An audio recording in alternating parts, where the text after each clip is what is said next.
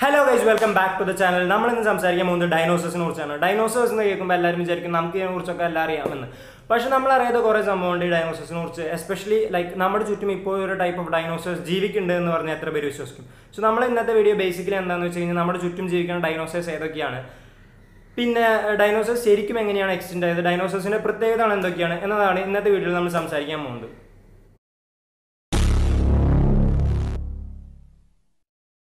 So dinosaurs എത്ര വർഷം മുൻപാണ് ജീവിച്ചിരുന്നതെന്ന് ചോദിച്ചു കഴിഞ്ഞാൽ 6000 കോടി വർഷം മുൻപ് വരെ ഡൈനോസേഴ്സ് ഈ ഭൂമിയിൽ ജീവിച്ചിട്ടുണ്ടായിരുന്നു 6000 കോടി വർഷം മുൻപ് ആൻഡ് ഡൈനോസേഴ്സ് എത്ര വർഷമാണ് ഭൂമിയിൽ ജീവിച്ചതെന്ന് നോക്കാൻ വെച്ചാൽ 17 കോടി വർഷം ഡൈനോസേഴ്സ് നമ്മുടെ ഈ ഭൂമിയിൽ ജീവിച്ചിരുന്നു നമ്മളിപ്പോൾ ഹ്യൂമൻസ് ഇവോൾവ് ആയി വന്നിട്ട് അറൗണ്ട് ഒരു 50,000 ഇയേഴ്സ് ആയിട്ടുള്ളൂ പക്ഷേ ഡൈനോസേഴ്സ് 17 കോടി വർഷം നമ്മളെക്കാൾ എത്രയോ ഇരട്ടി വർഷം ഈ ഭൂമിയിൽ അവർ ജീവിച്ചിട്ടുണ്ട് എന്ന് ഓർക്കാം പിന്നെ ഡൈനോസർ എന്ന് കേൾക്കുമ്പോൾ നമ്മളൊരു വലിയ ജീവിയാണെന്ന് മാത്രമാണ് വിചാരിക്കുക പക്ഷേ ഡൈനോസേഴ്സ് ഒരു വലിയ ജീവി മാത്രമല്ല ഒരു ചെറിയ ഡൈനോസേഴ്സ് നമ്മുടെ ഈ കയ്യിൽ വെക്കാൻ പറ്റുന്ന അത്ര പോകുന്ന ഡൈനോസേഴ്സ് ഉണ്ട് പിന്നെ ഒരു 7 ഒട്ടകത്തിന് അടുപ്പിച്ച് വെച്ച് കഴിഞ്ഞാൽ എത്ര സൈസ് വരും അത്ര അധികം വലിയ സൈസുള്ള ഡൈനോസേഴ്സ് ഉണ്ട് പിന്നെ ഇപ്പോൾ നമ്മൾ നോക്കാൻ ഏറ്റവും വലിയ പക്ഷി ഒട്ടകപക്ഷിയാണ് ഇതിനെക്കാട്ടും വലിയ സൈസുള്ള ഡൈനോസർ ഉണ്ടായിരുന്നു ലൈക്ക് ഒരു ഒട്ടകത്തിൻ്റെ സൈസുള്ള ഒരു ഡൈനോസർ ഉണ്ടായിരുന്നു അതിന് പറക്കാനും പറ്റും മീൻസ് അത്ര സൈസുള്ള ഡൈനോസേഴ്സ് അന്ന് പറഞ്ഞിരുന്നു സോ ഇതൊക്കെയാണ് ഡൈനോസേഴ്സിനെ ബേസിക്കലി കുറിച്ച് പറയാൻ വെച്ചാൽ പക്ഷേ ഡൈനോസേഴ്സ് നമ്മൾ വിചാരിക്കുന്ന പോലത്തെ ഒരു ജീവിയല്ല നമ്മൾ ഡൈനോസേഴ്സ് സൈസ് മാത്രം വെച്ചിട്ടാണ് അളക്കുന്നത് പക്ഷേ അതിൻ്റെ ബുദ്ധി അതിൻ്റെ സെൻസ് ഇതൊക്കെ ഭയങ്കര ഹൈ ആയിരുന്നു എന്ന് വെച്ച് കഴിഞ്ഞാൽ ഈ ഡൈനോസേഴ്സ് തമ്മിൽ സംസാരിക്കുന്നുണ്ടായിരുന്നു എന്ന് വെച്ചാൽ ഇവർക്ക് തമ്മിൽ രണ്ടുപേര് ഡൈനോസർ നിന്നിട്ട് പല സൗണ്ടുകൾ ഉണ്ടാക്കിയിട്ട് ഇവരിൽ തമ്മിൽ തന്നെ കമ്മ്യൂണിക്കേഷൻ നടക്കുന്നുണ്ടായിരുന്നു പിന്നെ എന്താ വേറൊരു ഡൈനോസറിൻ്റെ പ്രത്യേകത എന്ന് വെച്ച് കഴിഞ്ഞാൽ നമ്മുടെ ഒരു സംഭവം നോക്കാമെന്ന് വിചാരിക്കും നമ്മുടെ കണ്ണിലൂടെ ഒരു സാധനത്തേക്ക് നോക്കി നമുക്ക് കുറേ കളറുകൾ കാണാം പക്ഷേ ഇതേ സാധനം ഡൈനോസറിൻ്റെ കണ്ണുകളിലൂടെ നോക്കുമ്പോൾ നമ്മൾ കാണാനായിട്ടും കൂടുതൽ സാധനങ്ങൾ അവർക്ക് കാണാൻ പറ്റും കൂടുതൽ കളറുകൾ ലൈക്ക് അവരുടെ കളർ സെൻസ് എന്ന് പറയുന്നത് നമ്മളെക്കാട്ടും ഭയങ്കര ഹൈ ആണ് പിന്നെ ഡൈനോസറിൻ്റെ വേറൊരു പ്രത്യേകത എന്താണെന്ന് വെച്ച് കഴിഞ്ഞാൽ ഇവർക്ക് ഇപ്പോൾ ഒരു ചൂടുള്ള സ്ഥലത്തേക്ക് പോയാൽ ഇവർക്ക് ഇവരുടെ ബോഡി ടെമ്പറേച്ചർ തന്നെ തണുപ്പിക്കാൻ പറ്റും പിന്നെ ഭയങ്കര തണുപ്പുള്ള ഒരു സ്ഥലത്തേക്ക് പോയാൽ എന്താണെന്ന് വെച്ച് കഴിഞ്ഞാൽ ഇവരുടെ ബോഡി ടെമ്പറേച്ചർ ഇവർക്ക് തന്നെ ഭയങ്കര ചൂടാക്കാൻ പറ്റും സോ ഇവർക്ക് എത്ര ടെമ്പറേച്ചർ വേരിയേഷൻ വന്നു കഴിഞ്ഞാലും സർവൈവ് ചെയ്യാൻ പറ്റും വേറൊരു പ്രത്യേകത ഡൈനോസറിൻ്റെ അടുത്ത് നോക്കാമെന്ന് വെച്ച് കഴിഞ്ഞാൽ ഇവർ പണ്ടത്തെ പോലെ തന്നെ മീൻസ് ഇപ്പോൾ നമ്മളുള്ള പോലെ തന്നെ കൂട്ടം കൂടിയിട്ടാണ് ജീവിക്കുന്നുണ്ടാകുന്നത് മീൻസ് കുറേ ഡൈനോസേഴ്സ് ഒരുമിച്ച് ജീവിക്കും ഈ ഡൈനോസറിൽ ഒരു ഹെഡ് ഉണ്ടാവും ഈ ഹെഡ് പറയുന്നതായിരിക്കും ബാക്കിയുള്ളവർ അനുസരിക്കുക മീൻസ് ഹെഡ് നാളെ ഇവിടെ പോകുമെന്ന് പറഞ്ഞ് ഇവരെല്ലാവരും ഒരുമിച്ച് പോകും സോ അങ്ങനെയായിരുന്നു ജീവിച്ചിരുന്നത് ഡൈനോസേഴ്സ്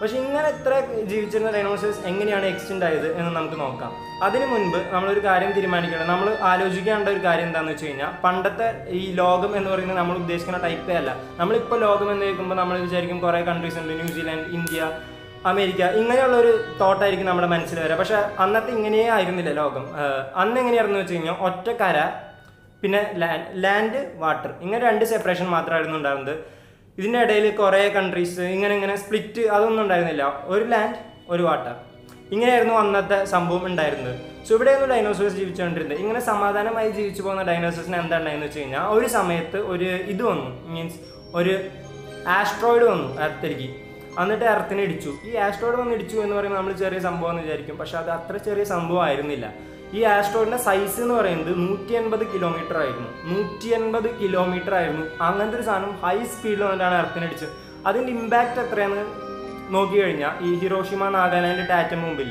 ഇതിനെക്കാട്ടും 1 അല്ല 2 അല്ല 3 അല്ല ഇതിനായിട്ടും 1 ബില്യൺ ടൈംസ് ഇമ്പാക്റ്റ് ആയിരുന്നു അന്ന് എർത്തിലുണ്ടായിരുന്നത് ഈ ആസ്ട്രോയിഡ് വന്നിടിച്ചപ്പോൾ സോ എർത്ത് മൊത്തം വൈറ്റ് വാഷ് ആയിപ്പോയി മുന്നേ എന്താണെന്ന് വെച്ച് കഴിഞ്ഞാൽ ഈ ഡൈനോസേഴ്സ് മെയിനായിട്ട് മരിക്കാൻ കാരണം ഈ വോൾക്കാനോ ഇറപ്ഷൻസ് ഒക്കെ ഉണ്ടായിട്ടാണ് ഡൈനോസേഴ്സ് മരിക്കുന്നുണ്ടായിരുന്നത് പക്ഷേ ഈ ഇടി എന്ന് വെച്ച് കഴിഞ്ഞാൽ അമ്മാതിരി ഇടിയായിപ്പോയി നമ്മളെന്നെ ഒന്ന് ആലോചിക്കുക ഈ ഹിരോഷിമ നാഗാലാൻഡ് ആറ്റം ബോംബ് തന്നെ എന്തോരം പ്രശ്നങ്ങൾ ഉണ്ടാക്കിയത് സോ ഇതുപോലൊരു സാധനം വന്നിട്ട് അതിൻ്റെയും 1 ബില്യൺ ടൈംസ് 1 മില്യൺ അല്ല 1 ബില്യൺ ടൈംസ് ഇമ്പാക്റ്റ് ഉണ്ടാക്കി എന്ന് പറയുമ്പോൾ നമ്മൾ ആ ഇമ്പാക്റ്റിനെ കുറിച്ച് ആലോചിക്കുക എർത്ത് വിറ്റ്നസ് ചെയ്തിട്ടുള്ള ഏറ്റവും വലിയ ഇമ്പാക്റ്റ് ആണ് എന്നാണ് ഇപ്പോഴും സയൻറ്റിസ്റ്റ് പറയുന്നത് സോ ഇങ്ങനെ ഉണ്ടായപ്പോൾ എന്താ ഉണ്ടായെന്ന് വെച്ച് കഴിഞ്ഞാൽ എർത്ത് മൊത്തം കത്തി നശിച്ചു ഓൺ ദ സ്പോട്ട് തന്നെ കുറേ ഡൈനോസേഴ്സ് തട്ടിപ്പോയി പിന്നെ എന്താണെന്ന് വെച്ച് കഴിഞ്ഞാൽ കുറേ സ്ഥലത്ത് ഈ ആസ്ട്രോയിഡ് വന്ന് ഇടിച്ചപ്പോൾ കുറേ സ്ഥലത്തേക്ക് ഇത് തെറിച്ച് പോയി സ്പ്ലിറ്റ് ആയി പോയിട്ട് കുറേ ഭാഗം എർത്തിൽ കത്തിപ്പോയി ഈ ആസ്ട്രോയിഡ് എവിടെ ഇടിച്ചതെന്ന് നോക്കാമെന്ന് വെച്ച് കഴിഞ്ഞാൽ ഇന്നത്തെ മെക്സിക്കോയിലാണ് ഈ ആസ്ട്രോയിഡ് വന്നിട്ട് ഇടിച്ചത് പക്ഷേ ഇടിച്ചു വെച്ച് പിന്നെയും കുറേ സ്പീഷീസ് സർവൈവ് ചെയ്തു പക്ഷേ ഇവർക്ക് എന്താ പിന്നീട് പറ്റിയെന്ന് വെച്ച് കഴിഞ്ഞാൽ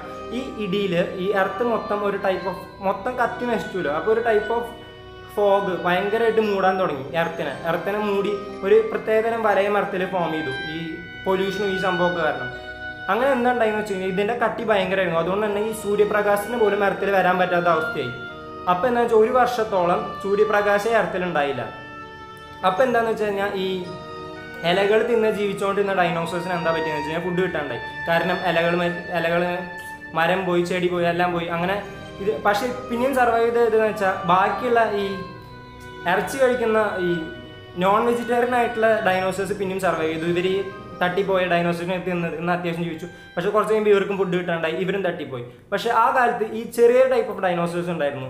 അവർക്ക് എന്താണെന്ന് വെച്ചാൽ ഒരു ചെറിയൊരു ഫെദർ പോലത്തെ സംഭവം ഉണ്ടായിരുന്നു. പക്ഷെ അവർക്ക് പറക്കാൻ പറ്റുന്നുണ്ടായിരുന്നില്ല. ഇവരെന്താണെന്ന് വെച്ച് കഴിഞ്ഞാൽ ഓരോ ഗുഹകളിലൊക്കെ കയറി താമസിക്കാൻ തുടങ്ങി. ഈ ഗുഹകളിലൊക്കെ കയറിയിട്ട് ഇവിടുത്തെ സംഭവങ്ങളൊക്കെ ഇവർ കഴിച്ച് ജീവിക്കാൻ തുടങ്ങി. എന്ന് വെച്ച് കഴിഞ്ഞാൽ ഇവിടുത്തെ ചെറിയ പ്രാണികൾ അതുപോലത്തെ സംഭവങ്ങളൊക്കെ കഴിച്ച് ഇവർ ഈ 1 വർഷം കഴിപ്പിച്ചു.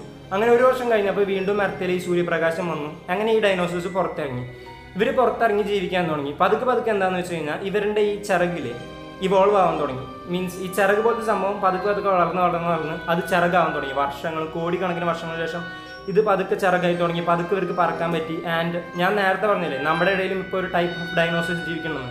അതാണ് നമ്മുടെ പക്ഷികൾ. നമ്മുടെ പക്ഷികൾ പണ്ട് ഒരു ടൈപ്പ് ഓഫ് ഡൈനോസേഴ്സ് ആയിരുന്നു. ഈ ഡൈനോസേഴ്സ് നമ്മളെങ്ങനെ കുരങ്ങനെന്ന് മനുഷ്യനായോ ഇതുപോലെയാണ് അങ്ങനത്തെ ഡൈനോസേഴ്സ് എന്നാണ് ഇപ്പോഴത്തെ പക്ഷികൾ ഉണ്ടായത്. നമ്മൾ പക്ഷികളൊന്ന് സൂക്ഷിച്ചെടുത്ത് നോക്കിയാൽ തന്നെ നമുക്ക് മനസ്സിലാവും, ലൈക്ക് ഇവിടെ എവിടെയോ ഡൈനോസേഴ്സ് ആയിട്ട് ഒരു സിമിലാരിറ്റി ഉണ്ട് എന്ന് നമുക്ക് കണ്ടാൽ തന്നെ മനസ്സിലാവും. സോ ഇതൊക്കെ തന്നെയാണ് ഇന്നത്തെ വീഡിയോയിൽ പറയാനുള്ളത്. ലൈക്ക് മേ ബി ചിലപ്പോൾ ഒരു 2000 കോടി വർഷങ്ങൾക്ക് ശേഷം നമ്മൾ ഹ്യൂമൻസ് ഒന്നും ഇവിടെ നിന്ന് കാണാണ്ടായേക്കാം. വേറെ വല്ല സ്പീഷീസ് ഫോം ആയിരിക്കാം. എന്നിട്ട് അവർ നമ്മുടെ ഫോസിൽ ഫ്യൂൽസ് ഒക്കെ എടുത്ത് പഠിക്കായിരിക്കാം. ലൈക്ക് പണ്ട് ഇവിടെ ഹ്യൂമൻസ് എന്ന് പറഞ്ഞ സംഭവങ്ങളുണ്ടായിരുന്നു, അങ്ങനെ ആൾക്കാരുണ്ടായിരുന്നു. ഇവരെന്നെ കുറേ റിലീജിയൻ ഉണ്ടാക്കി, ഇവരെന്നെ അതിൻ്റെ പേരിൽ അടി ഉണ്ടാക്കി, ഇവർ മെയിനായിട്ട് കമ്മ്യൂണിക്കേറ്റ് ചെയ്ത് സ്മാർട്ട് ഫോൺസ് ഒക്കെ ഉപയോഗിച്ചിട്ടായിരുന്നു. ഇങ്ങനെയൊക്കെ കാര്യങ്ങളൊക്കെ പറയായിരിക്കാം. ഫ്യൂച്ചറിൽ എന്താണ്ടാവും നമുക്കൊന്നും പറയാൻ പറ്റില്ലല്ലോ. ആൻഡ് ഇതൊക്കെ തന്നെയാണ് ഇന്നത്തെ വീഡിയോയിൽ പറയാനുള്ളത്. വീഡിയോ നിങ്ങൾക്ക് പുതിയതായിട്ട് വല്ല ഇൻഫർമേഷൻ കിട്ടി എന്ന് തോന്നുകയാണെങ്കിൽ നിങ്ങളുടെ ഫ്രണ്ട്സ് ഫാമിലി മെമ്പേഴ്സായിട്ട് ഷെയർ ചെയ്യുക. കാരണം ഏതൊരു അറിവും ചെറുതല്ലല്ലോ എന്നല്ലേ പറയാറ്. ആൻഡ് പിന്നെ എന്താണെന്ന് വെച്ചാൽ എൻ്റെ ചാനൽ ആദ്യമായിട്ട് കാണുന്നത് വെച്ചാൽ സബ്സ്ക്രൈബ് ചെയ്ത് കഴിഞ്ഞാൽ നിങ്ങൾക്ക് ഞാൻ ഇതുപോലുള്ള വീഡിയോസ് അപ്ലോഡ് ചെയ്യുമ്പോൾ നിങ്ങൾക്ക് അപ്പാന് കിട്ടുന്നതായിരിക്കും. And it's me Gautam Krishna signing off. Stay safe, stay happy.